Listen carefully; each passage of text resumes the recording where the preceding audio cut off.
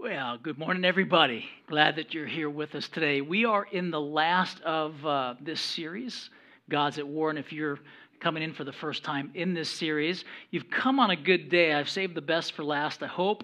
And actually, what we've been tackling is these little demigods that we don't really think about much. We're not really aware of, that are all around us, that are vying for our affections, our time, our just our lives in general.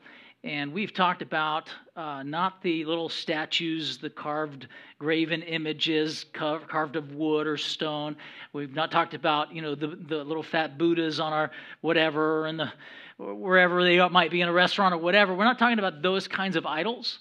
We're talking about other idols, idols of power, idols of pleasure, idols of money, idols of self. We've talked about just the opportunities that are there and afforded to us, particularly in the United States of America, and how actually they're after you and they're after me.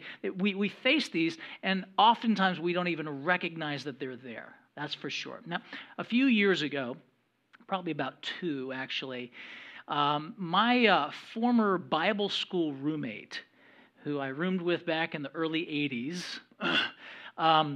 we had gotten contact with one another, and he lives in California, but he was flying into the D.C. area, and he invited me to come up and meet with him. He was staying at his brother's house. And so I drove up to D.C., and we had room for a number of years while we were in Tulsa, Oklahoma.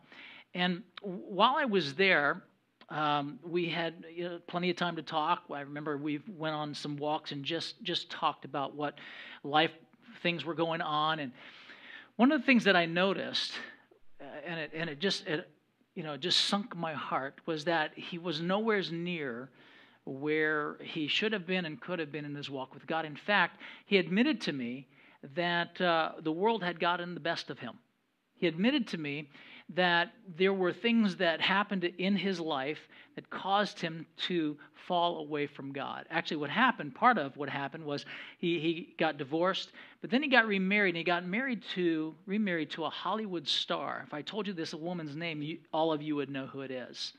And he told me that in a roundabout way, indirect ways, and then some direct ways, that he had just gotten sidetracked, that God was no longer at the center of his life. And I wonder for you, if you've ever personally been stunned, shocked, disappointed, when you found out that somebody that you know or knew and loved and cared about had actually taken a turn away from God, where at one time they used to serve God. At one point in their life, at least that you know of, they were fervent for God. They were hot for God. They were serving in church. They were giving. They were taking their time.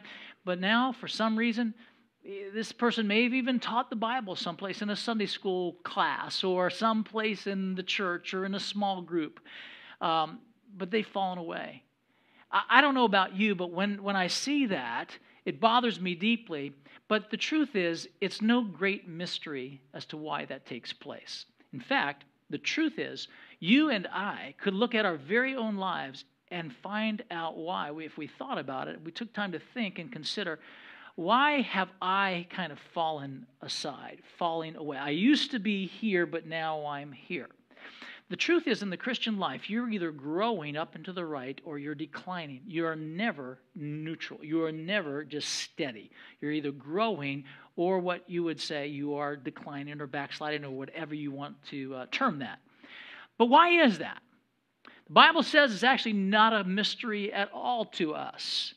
In fact, let's look at this first passage of Scripture. Here's what it says in 2 Timothy chapter 4. Let's look at verse 9 and then verse 10. It says this: "Make every effort to come to me soon." This is the Apostle Paul talking. He's talking to Timothy. Timothy, I want you to join me. I'm in prison right now. I want you to come and join me. I'm not doing real well in that regard because I'm in chains for Christ because of what I'm doing for him. All right? And so he says, come to me soon. Why is that? Because, or for, Demas has deserted me because he loved this present world. Right there, I see what we're going to be talking about today.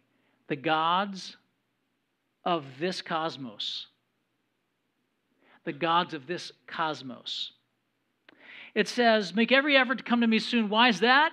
Because my bud, Demas, has forsaken me because he loved this present world. It's interesting that if you look at this guy, Demas, you'd find that there are 3 mentions of him in the Apostle Paul's letters. And it may well be that in his latter life, he became shipwrecked in regards to his faith and his walk with God because of the gods that we're going to look at today. In Philemon chapter 1, don't turn there, but or you can if you have your phone, you want to, but in chapter 1, verse 24, he is listed, that is Demas, is listed amongst a group of men who Paul called his fellow laborers. In other words, when you have somebody who's working beside you, standing beside you, working with you shoulder to shoulder, doing ministry, doing work for Christ, that's a fellow or co-laborer. And the Apostle Paul said, he's my bud. He's right here. He's beside me. He's doing ministry with me. He's an important guy. This is the guy who's making a difference in the world. That's Philemon chapter 1, verse 24. And then it says in Colossians 4:14, Demas' name is mentioned, but without any comment at all. And then finally, we see that here it's listed that he has forsaken Paul because he loved the present world. You see this delineation of this de-evolution, this spiraling downward of why somebody fell away from Christ. First Demas, the fellow laborer, then Demas, just his name, and finally Demas, the deserter who loved the world. Again, the history of spiritual degeneration. Bit by bit, this fellow laborer has become the deserter. The one who had a title of honor, a co-laborer, a fellow laborer, has now got a name of dishonor. And this could happen to any one of us. Don't think it couldn't happen to you. It could happen to you. It could happen to me. Unless you know how to avert it. And believe it or not, the God of this world, the God of this age, the Bible, Jesus terms him the God of this world, Satan, the devil, the God of this age, this present age. He has his sights set on you, and he has his sights set on me. And his aim is to get at us, is to get us to be people who are off mission. He wants us to be people who are off the mission God's got for us, to follow instead a pseudo mission. He's looking to get his aim to get us off track, to get on a different track. His aim is to get us disengaged with a lifestyle of service to God and engaged in a lifestyle of service to self. His aim, Satan's aim, the God of this world, the God of this age, the aim of Satan is to get us disinterested in God's plans and purposes and to get us entirely interested in our own plans, pursuits, and interests. And there's only one way to keep from falling in love with this present world system, this way of life, and that's contrary to God. And the answer is given to us in a unique way in this passage that we're going to look at in both a positive and a negative way. In other words, if you are ever going to be kept from falling into some sort of de-evolution in walking with God, your walk is spiraling down, and to avoid and avert that, there's instruction for us in Scripture. And basically, this instruction comes with a positive and a negative, or a negative and a positive sort of instruction. So it's basically two sides of the same coin. And so what I want to do is talk with you about what that answer is. John points out, as we'll see in just a moment, that this world system that we live in today, the way the world works today, it's called in Greek the cosmos. In English, it's transliterated and into cosmos, the world system. And we're going to look at that pretty hot and heavy, really hard here today, because this cosmos or this cosmos, the way we would say it here today, uses three devices to get us to fall away from God, to get us to fall away from Christ, where Satan can use this world system to allow us, to cause us to infect us, if you will, with a love for one of these three things. And we all have battles with these. Every one of us. There's nobody who doesn't have a battle with this. And here's what it is. The Bible talks about it. It's the lust of the flesh, it's the lust of the eyes, and it's the pride of life. Let's read this passage of Scripture where it points this out. This is in 1 John chapter 2 and verse 15 through 17. Here's what it says. Follow along with me on the screen. It says this: "Stop loving the world and the things that are in the world." This is the Apostle John speaking now. Stop loving the world and the things that are in the world. Quit it. If anyone persists in loving the world, the love of the Father is not in him or her. For everything that is in the world, the lust of the flesh, the lust of the eyes, and the pride of life, is not from the Father, but is of the world, or from the world. And the world and its desires are fading away, but the person who does the will of God, or God's will, remains forever, or lives forever. Now, what I'd like to do here is I would like to take those few verses, and I would like to just really talk with you about this. It's important stuff. And so let's go back to verse 15 in 1 John chapter 2, and here's what it says. Stop. Stop is the first word. It's a present imperative. It's a command in Greek to stop at once what they have been doing. So basically, God says, quit it. Knock it off. Stop loving. God speaking through John. Stop loving what you're loving right now, because it's going to ruin you. It's going to ruin you in such a way that you're going to fall in love with something that is passing away and won't last and is unreliable. And you're falling away from the love of the one who actually redeemed you and created you to begin with. So he says, stop loving the world. Now let's talk about this idea of what this world is that we're to stop loving. Because you may not know you're loving it. And you might not be loving it. But then again, you and I might be. So what's he mean by this? Well, in the New Testament, the word world, translated the Greek cosmos, we understand it as, like I said, cosmos, is used 6 times in just these 3 verses, but it's used more than 180 times in the New Testament and over 100 times in the writings of John. The Scripture uses the word world or cosmos to denote three major different things. Number 1 is the universe or the heavens and the earth, that is the planet Earth. The heaven, the things that God created. And he uses that, the universe, the heavens, and the earth. The second thing that the word world denotes in Scripture is the world of mankind. That is, it's the world in which mankind is a part of. Male, female, boys, girls. This world that particularly is the one that God died for. Jesus died for, I should say. Where in John 3:16, we know, for God so loved the world of men, the world of mankind, the world of women, the world of people is the idea there. He is said to have given his uniquely born son for it. The Bible says it's his object, the world is, the cosmos is his object of his saving purposes, that Jesus gave himself as an atonement for it, that he is the Savior of the world. That's the second way that the word world is used in Scripture, cosmos or cosmos. It's the universe, it's the creation, it's also the world of mankind.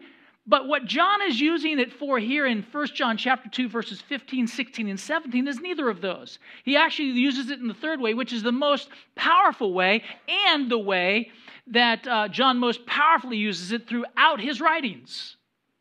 If you're going to compare, God did save, Jesus did come to save, but John talks about it in a different way, more than these other ways, throughout his writings. And we find it's the third way, and it's the world order of things as opposed to the kingdom of Christ. It's the world system. The world system. The way things are.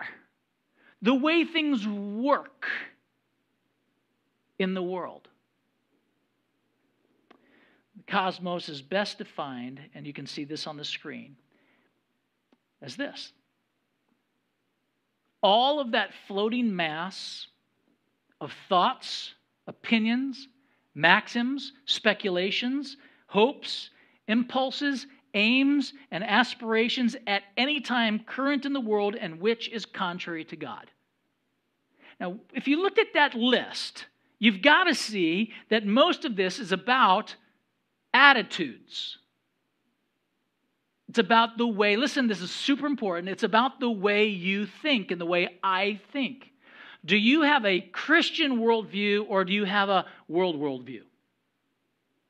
Do you have a biblical worldview? Is that your view, or do you have, this is what I learned at school worldview? Do you have a professor worldview?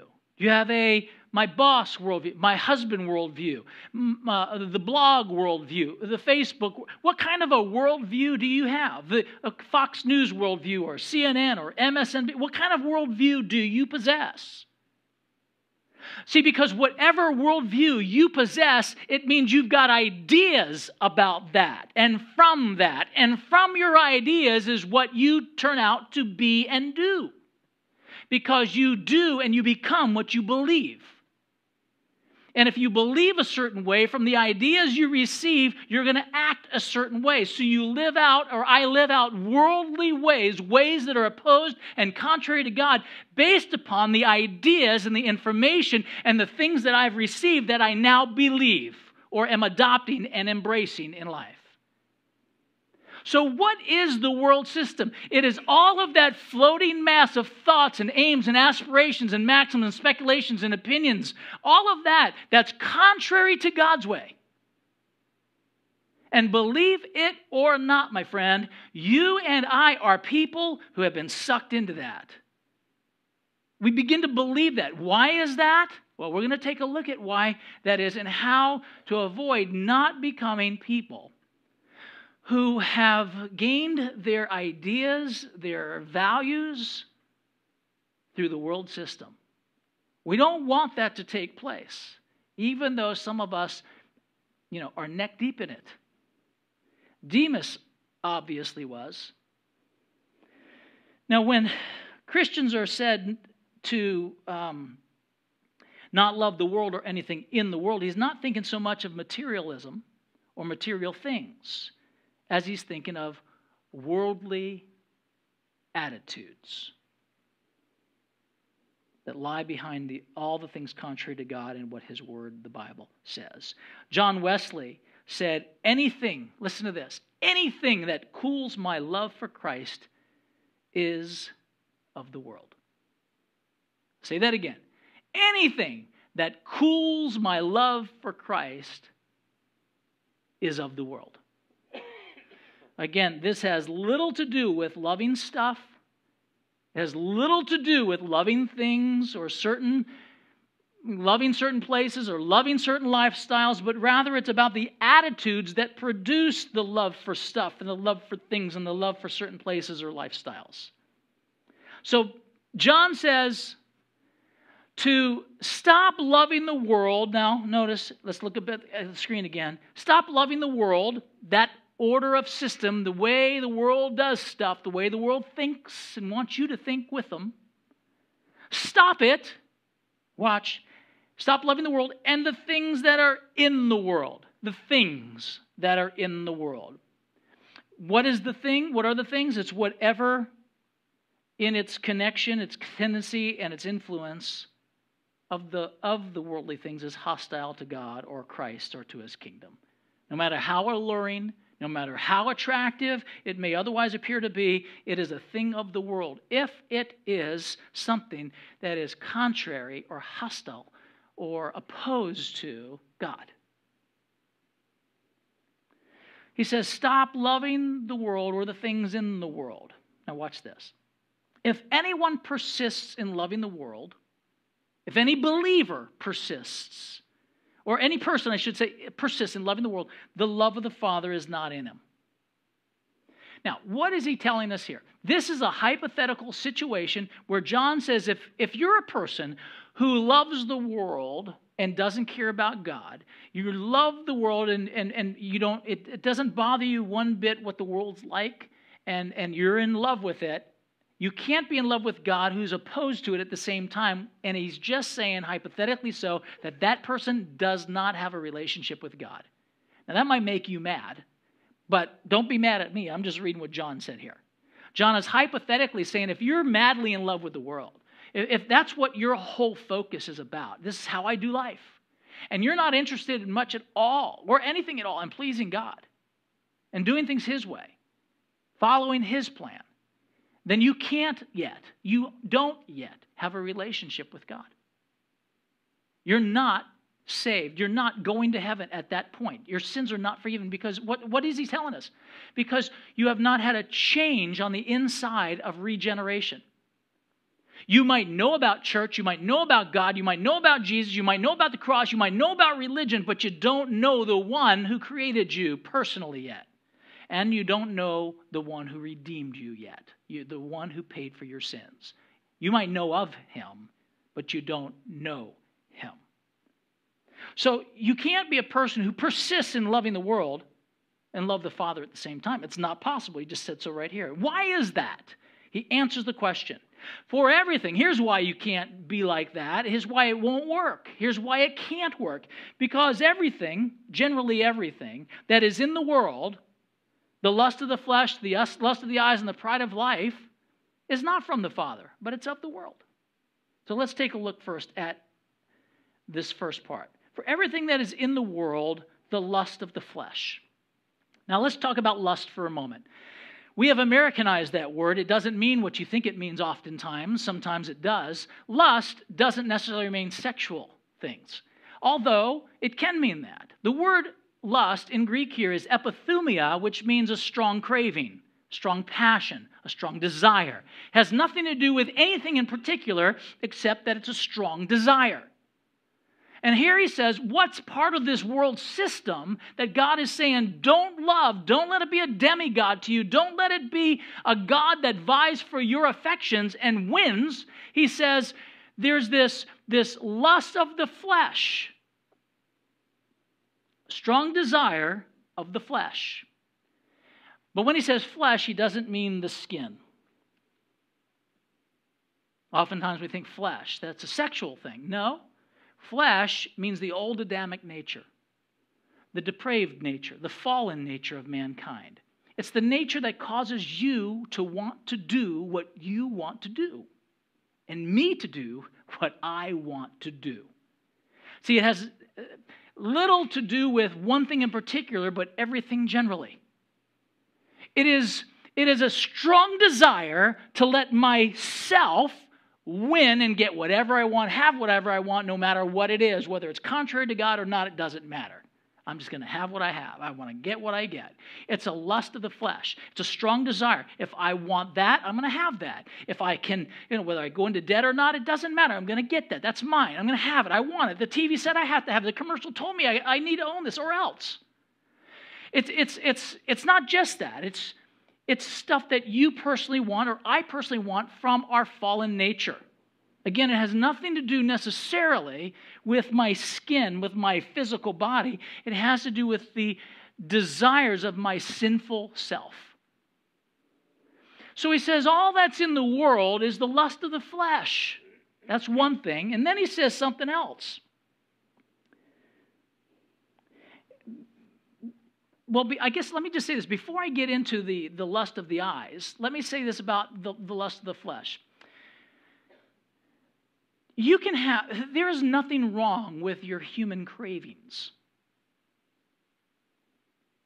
There's nothing wrong with your human desires, I should say. But when it becomes inordinate, when it becomes something of out of balance, something that becomes greater than it ought to be, that's when it becomes polluted or depraved in some capacity. So, for instance, God has given us certain desires, and they're good. I mean, hunger is not a bad thing.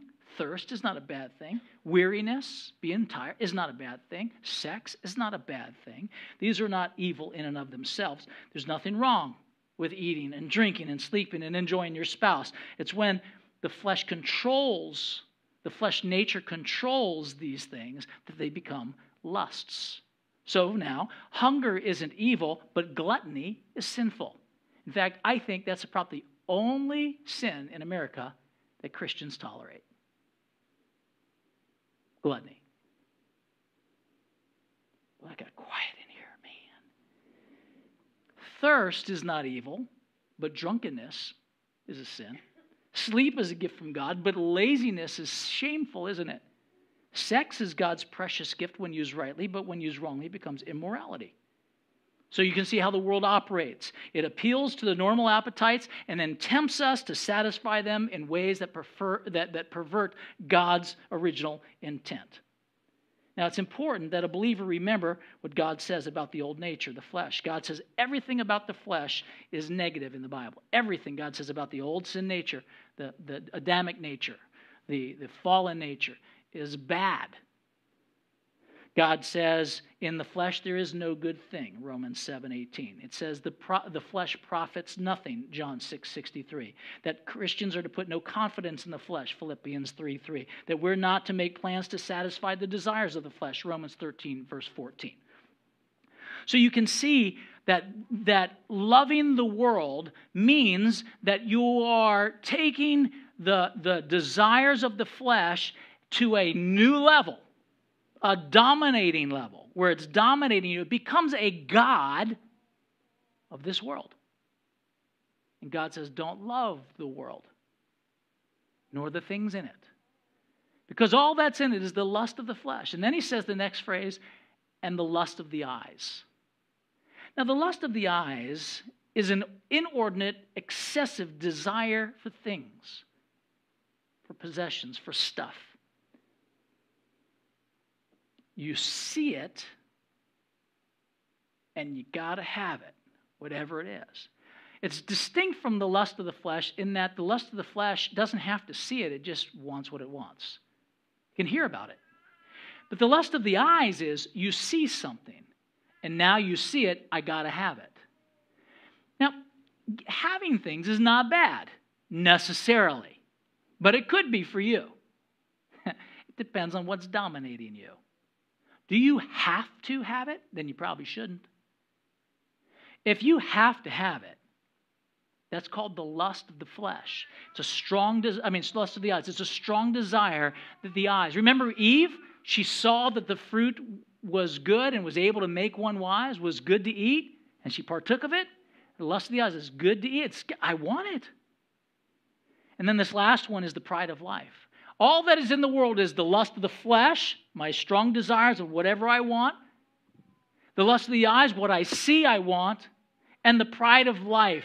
Eve saw that it was good for food and able to make one wise, the pride of life. I want to be wise. Not God's way, my way. See, I want that, the pride of life. The pride of life is kind of really what it says. Pride in your life.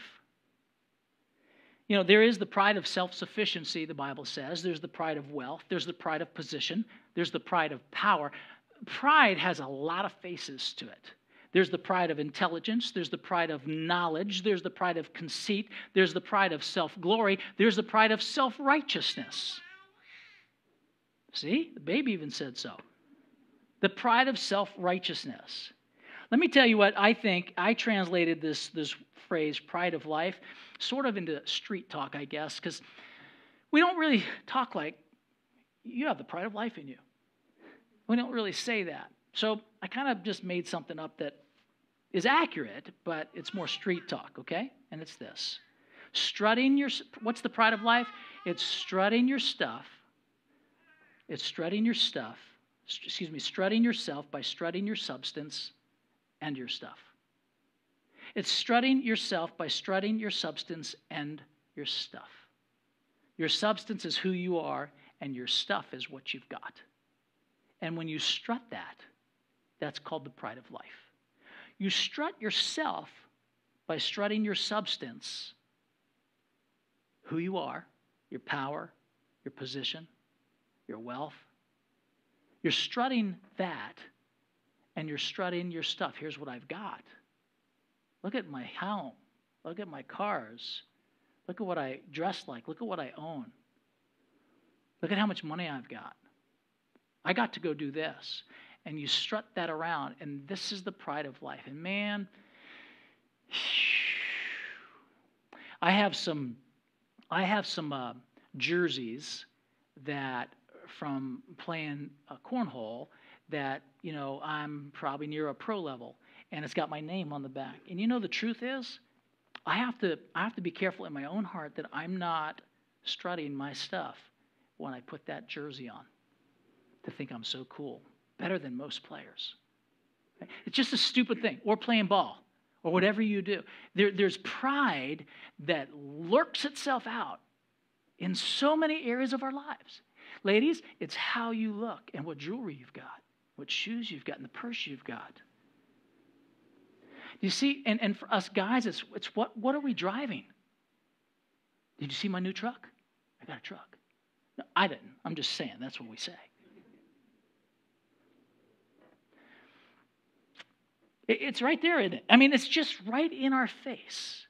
And here's what John says. John says, by the Spirit of God, that if you're going to love God, you can't be in love with that sort of thinking. It'll eat you alive. It'll eat me alive.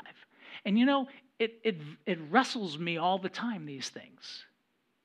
Lust of the flesh, my strong desire to do what I want to do. Lust of the eyes. I see that. I want to have that. I'd like that shirt. That'd be a cool shirt to have. Or whatever. And the pride of life. I want to strut my stuff. Do you see how that is all contrary to what Jesus taught? All of that is. How did Demas fall from where he was as a co-laborer to loving this present world?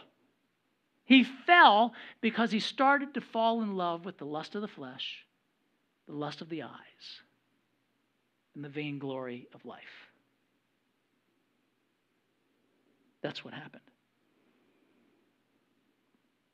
He says, the pride of life, and he says, it is not from the Father, but it's from the world. These three things, these demigods, the lust of the flesh, the lust of the eyes, and the pride of life, is not from the Father, but it's from the world. Its origin stems from the world system, the created order or disorder, the way we created this order of stuff. That is, the world.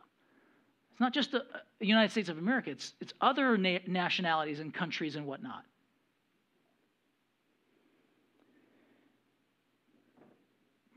A survey from a leading Christian magazine ranked areas of greatest spiritual challenge to Christians. Now listen to this. This is quite interesting. The first greatest temptation for Christians, according to this magazine, was, number one, materialism. Number two, pride. Number three, self-centeredness. And I read that and I go, wow. That's lust of the flesh, lust of the eyes, and the pride of life. Boom. 81% of the respondents noted temptations were more potent when they had neglected their time with God. And then John goes on to say in verse 17, we'll wrap up with this verse here, and he says, and in this passage here, and the world and its desires are fading away. The world and its desires, these lusts, are passing away. What's he saying? It's now in the act of passing away. It's about to. Its very nature is not to last. Its doom is about to overtake it. Its flowers are withering. The world system, its promises are failing. Its hopes are crumbling. Its glamour and its glory and its glitter are all fading away.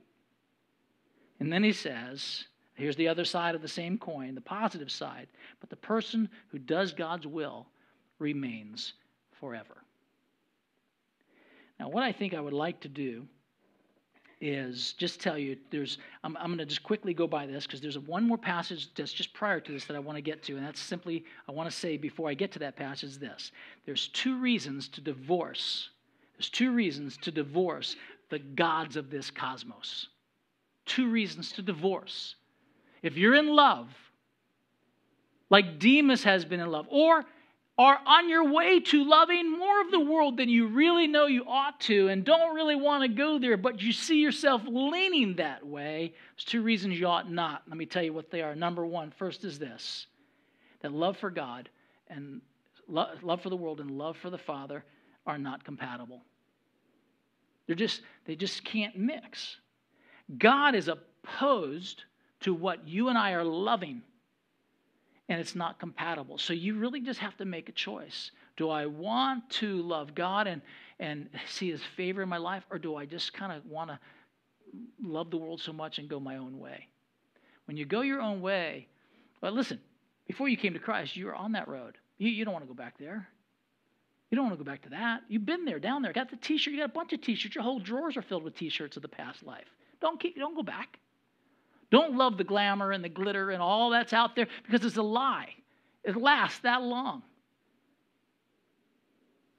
The second reason that we need to divorce the gods of this cosmos is that all that is in the world is transitory. It's headed for destruction. Again, the world's passing away. The world's passing away. How foolish it would be then to pin our hopes on the world system. No matter how attractive it is, no matter how rewarding it may seem to be, don't pin your hopes on that, because it will not last. A man once said to the great preacher D.L. Moody, he said, now that I'm converted, must I give up the world? And the great D.L. Moody said, no, you don't need to give up the world. If you give a ringing testimony for the Son of God, the world will give you up pretty quick. They won't want you around. Now that raises a practical and important question about the nature of Christians and how to keep from getting worldly. The answer is found in the unusual form of address found in the prior verses to where we just read. And I'm going to close with this today. Let me say this again. How does God say to you and to me that, Steve, and you put your name there, if you want to avoid loving the world and not being trapped by the gods of this cosmos, of this present age in which we live, how do you keep yourself safe from that? Then God has His answer for you, and it's found in 2 verses prior to this. So we read verses 15, 16, and 17. What we're going to do now is read verses 12, 13, and 14, and it gives us our answer. Here it is. Let's look. 1 John chapter 2, verse 12. Here's what he says. Little children, I write to you because your sins are forgiven for His name's sake. Verse 13. Fathers, I write to you because you have known Him who is from the beginning. He's not talking about earthly fathers or children, kids. He's talking about those in the faith. Ages or maturity in the faith. Now this is super important. He starts off by saying children, and he uses a Greek word that means comes from a child who is nursing. This is an infant child, the first one. Children, I write to you because your sins are forgiven you for His name's sake. I want you to know I'm writing to you those because you know that, and this is all you know, that your sins are forgiven. That because you're just a newborn Christian. You just came to faith. That's all you know, practically, is your sins are forgiven. And then he says, I write to you, fathers, because you have known Him who is from the beginning. Fathers, I write to you because you have known Him. And the idea is you've known God experientially. You're mature now. You're not new in the faith. You've experienced so much of God because you've hung with Him. You've been with Him. You've lived the life that He's wanted you to live. And now you know Him. You've come to know Him through experience. Not just random experience, but experience of spending time with Him, of being in His Word, of letting His Word live in you. And now you've come to such a mature part of your life that you are strong in God and you know Him. You just know God. That's the idea. I know God. I don't have to try to do I know Him? Am I sure? I'm not sure what He's like. No, these spiritual fathers, they know God. And then he says, young men, I write to you because you have defeated the evil one. We'll get back to that in a second. And then he says again, children, I write to you because you have known the Father. Now he turns the word from brephos, which is a child who's nursing, to teknon, the Greek word, or teknia, which means a child under instruction. And here's what he tells us. He says, I'm writing to you now. First, I wrote to the children who were just nursing, just knew their sins were forgiven. Then I said, fathers, I'm telling you, you've known God who is from the beginning. You know him. Young men, I write to you, these are young men in the faith, young women in the faith. These are people in the faith who are kind of growing in their walk with God, and they're winning in victory over the world and over Satan. And he says, I write to you because you're strong. You're strong. You've defeated the evil one. And then he goes back and says, I write to you, children, those of you now who are not just babes and just know your sins are forgiven, but now you're a child, listen, who's under my instruction. The instruction of God, not John's. The instruction of God. I write to you, children who are under instruction, because you have known the Father. You're coming to know him. That's the idea. Because you're under his instruction. And then he says, fathers, I write to you because you have known him who's from the beginning. And he repeats that again. And here's what I want to get at. How did the one who came to faith and just knows their sins are forgiven, a newborn babe in Christ, come to be a father? How did that person come to grow to be a father? To become somebody, or our mother, let's say it like that, just somebody who knows Jesus, God, well, personally, intimately, closely, and walks with him, where he's not, or she's not having to try to stir up faith or get faith to arise. It's there because they've been with God. How did that happen? The answer, and the answer to keep from falling into the world system and loving the world, is found in the last part of verse 14. And here's what he says. Young men. Now, this could be translated young strong ones. So male, female, doesn't matter. Young men, young women, I wrote to you because you are strong and God's word remains in you, and you have overcome defeated the evil one. The idea here is that they are strong because the word of God abides in them. And the result is presently that they're standing on Satan's neck and have overcome the world.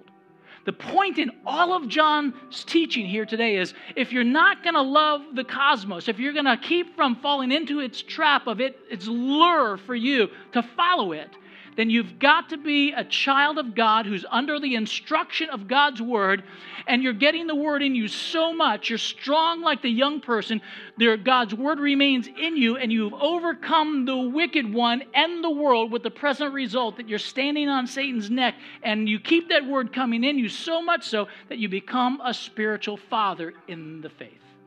And that, my friend, is the only way to avoid and to avert the destruction that Satan wants for you.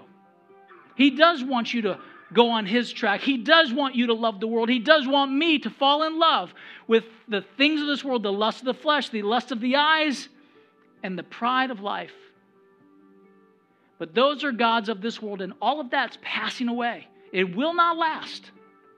But what will last is the Word of God inside of you and inside of me.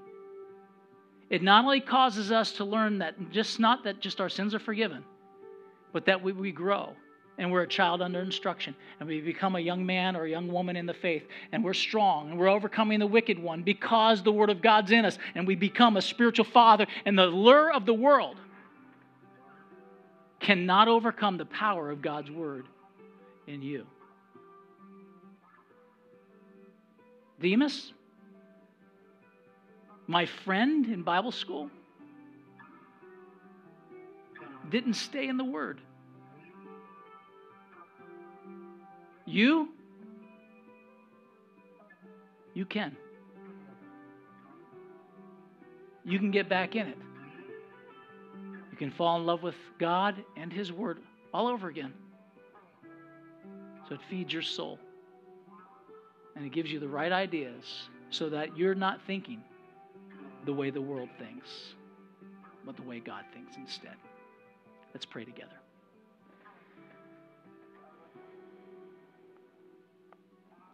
Father, we want to just say to you that we thank you for these past number of weeks where you've revealed to us the gods that are at war in our own lives and vying for our attention and our affections. You've shown us, you've taught us, you've helped us to see, and you've helped us make choices. You've helped us to respond to what your word has said. You've helped us and given us power by your Spirit to make the choices that please you the most and that we really want to make. We are tired of being defeated by little gods. There's so many of them. And we ask you again today, I ask you as we close out this series, that Holy Spirit, you would do a mighty, fantastic, supernatural work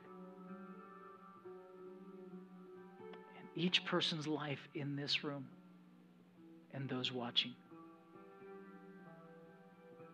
God, Father, we need your help. We need your grace.